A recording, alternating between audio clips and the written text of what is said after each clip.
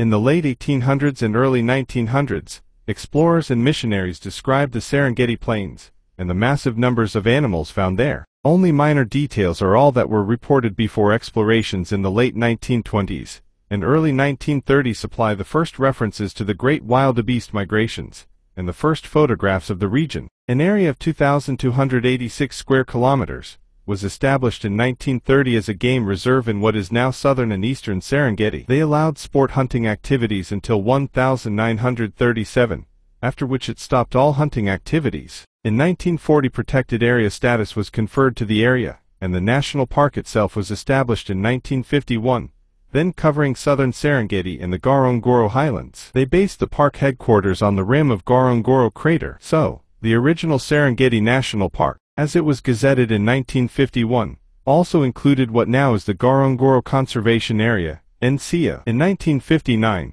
the Ngorongoro Conservation Area was split off from the Serengeti National Park, and they extended the boundaries of the park to the Kenya border. The key reason for splitting off the Ngorongoro area was that local Maasai residents realized that they were threatened with eviction and consequently not allowed to graze their cattle within the national park boundaries. To counter this from happening, protests were staged. A compromise was reached, wherein the Ngorongoro crater area was split off from the national park. The Maasai may live and graze their cattle in the Ngorongoro crater area, but not within Serengeti National Park boundaries. In 1961, the Masai Mara National Reserve in Kenya was established, and in 1965 the Lamai Wedge between the Mara River and Kenya border was added to Serengeti National Park, thus creating a permanent corridor allowing the wildebeest to migrate from the Serengeti Plains in the south to the Loita Plains in the north. The Maswa Game Reserve was established in 1962 and a small area north of the Grumeti River in the western corridor was added in 1967. The Serengeti National Park was among the first places to be proposed as a World Heritage Site by UNESCO at 1972 Stockholm Conference. It was formally established in 1981. The magic of Serengeti National Park is not easy to describe in words. Not only seeing, but also hearing the buzz of millions of wildebeest so thick in the air that it vibrates through your entire body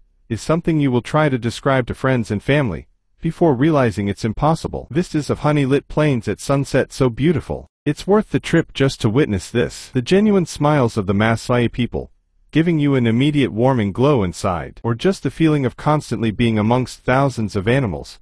It doesn't matter what season of the migration you visit the Serengeti National Park. It's magical all year round. Serengeti National Park was one of the first sites listed as a World Heritage Site when United Nations delegates met in Stockholm in 1981. Already by the late 1950s, this area had been recognized as a unique ecosystem, providing us with many insights into how the natural world functions and showing us how dynamic ecosystems really are. Today, most visitors come here with one aim alone: to witness millions of wildebeest, zebras, gazelles and elands on a mass trek to quench their thirst for water and eat fresh grass. During this great cyclical movement, these ungulates move around the ecosystem in a seasonal pattern, defined by rainfall and grass nutrients. These large herds of animals on the move can't be witnessed anywhere else. Whereas other famous wildlife parks are fenced, the Serengeti is protected, but unfenced, giving animals enough space to make their return journey, one that they've been doing for millions of years. Read more about the Great Migration. Even though, for many travelers, the migration is one of the main reasons to visit Serengeti National Park, it's worth looking beyond this immense spectacle. First of all, nature can't be directed. Having realistic expectations of your chances to witness a river crossing, or a large herd on the move, is crucial. A river crossing, for example, often only lasts 30 minutes, so can be missed in the blink of an eye. But don't let this discourage you. There are plenty of other reasons to visit the Serengeti. If it's not for this vast stretch of land, where you can drive forever and never get enough, it might be for the incredible skies of dazzling colors, or the primal feeling of excitement when a deep dark gray thunderstorm appears on the broad horizon. Or you might answer the lion's call and come to the Serengeti for one of the largest concentrations of predators in the world. The herds support about 7,500 hyenas, 3,000 lions and 250 cheetahs. And how about the silent gray giants? Elephants in the Serengeti amble over the plains into the woodlands, feasting on leaves and tree branches. Read more about wildlife in Serengeti wildlife. Even though animals still rule the plains of the Serengeti, this area has an incredibly long history of human occupation. Not only humans, but also human ancestors.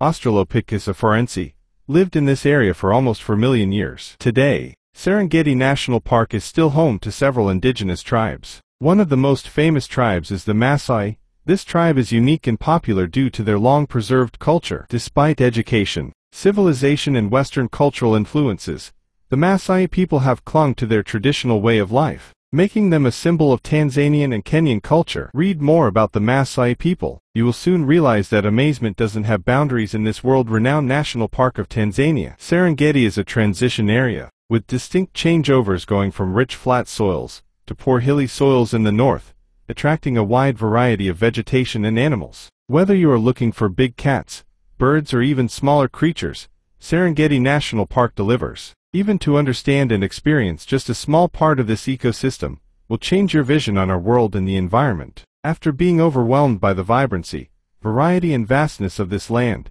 this place of transition will leave you changed forever.